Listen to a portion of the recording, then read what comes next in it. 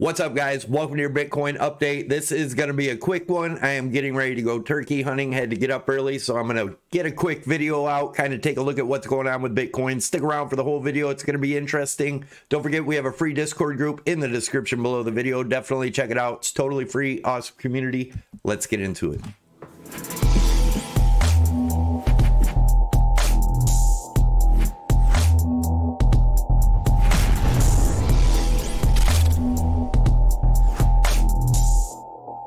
All right, guys, as always, before we begin, this is not financial advice, trading advice, nor is it investment advice. And don't forget, we do a free Ledger Nano S hard wallet giveaway. We do that every Monday. All you have to do to enter to win is make sure you scroll down, click that subscribe button, hit that thumbs up, and leave your comment below. That'll get you entered to win.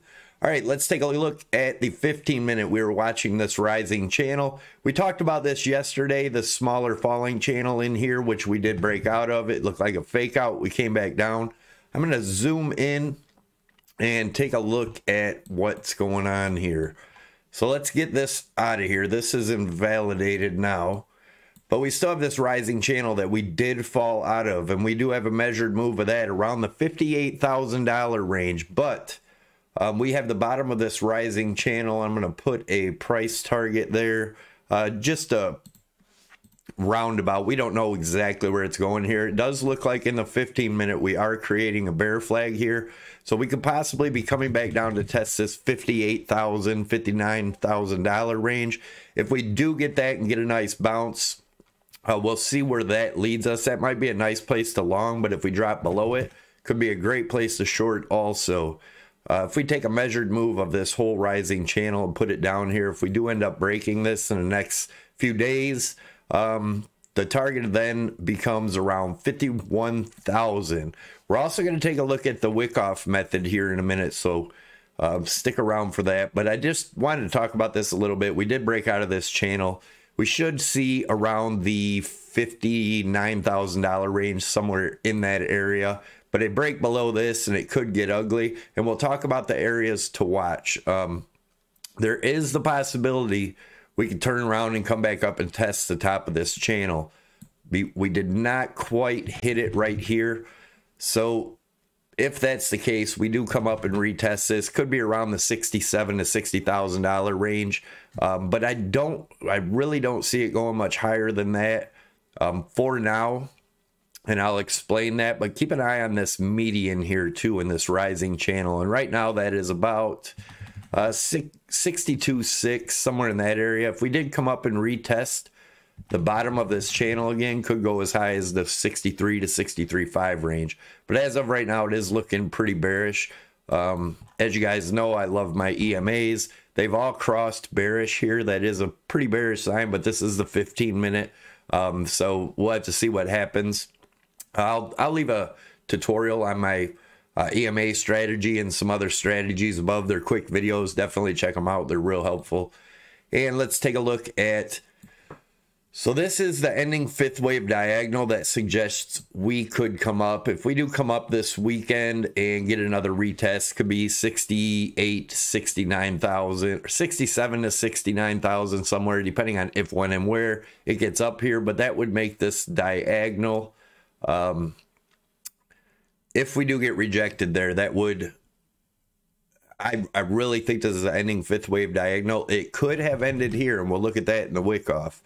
But anyways, if we're to break down from here, we could see the low 40,000s. Watch this bottom trend line. As of right now, today, that bottom trend line, if we came straight down today, which who knows, anything can happen, but it would be around 57,000. And then each day it goes up about 500 points. So keep an eye on that. Also, we're looking at the RSI. It does have room to come up and retest this trend line. Now, a break of this trend line on the daily RSI, and it could go much, much higher. That would be breaking this 68,000. If that was to happen, we could be looking for $80,000 to $85,000 Bitcoin. So keep that in mind. But as you guys know, we've been watching this wick off method here. And I drew this in way back here in, it was over a month ago, right around a month ago. I drew this blue line, and it's funny how it's playing out almost perfectly. And our pi cycle top indicator has flashed up there. If we remove this, right now we're breaking below the up thrust line, and that's around 61.8. If we close a daily below that, chances are we're going to come down within the next few days and retest this 58.5 area. Now what can happen there, let's put this back up here, is we can bounce around and make this our range between the $62,000 and $58,000 range for, you know, maybe a week or so. If this does not have to play out exactly like this, guys, but it is playing out beautifully so far. But we could make this the range for another week or so. Once we break below and start closing, if we start closing daily candles below the 58.5 range, chances are this is what we're going to see. And we'll take a look at the possible targets. But here's the pi cycle top indicator. It did cross last Sunday, so just be aware of that.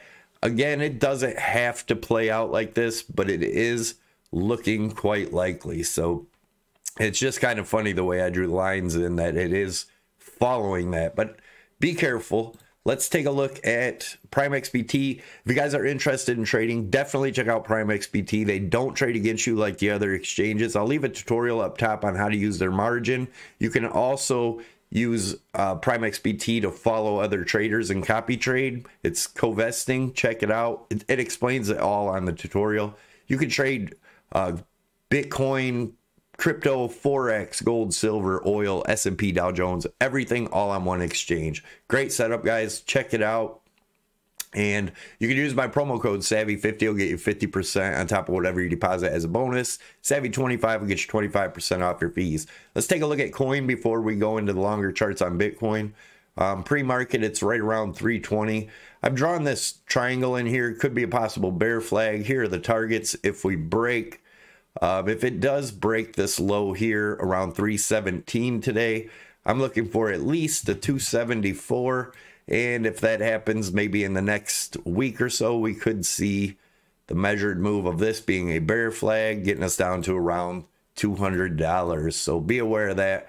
If we are able to break above this 21 EMA, this is the 15-minute, but this chart's so small because it just started. But if we do break up from here, if we break above the 335 range, I'd be looking for around 373 and probably get a rejection there if that happens. I wanted to tell you guys too, in my links down below, I have a bunch of affiliate links down there. Check out the BYBIT affiliate link. They are giving away a $1,050 bonus. There's also a way to get 15% annual interest. Definitely check it out. Also, they're having a trading competition with $400,000 giveaway. So check it out. Use my link down below and yeah, check it out. But anyways, now let's look at this on the daily. So this is the trend line I showed you of depending on if, when, and where it hits would be, you know, between the $67,000, $68,000 range. If it does do that fifth wave ending diagonal.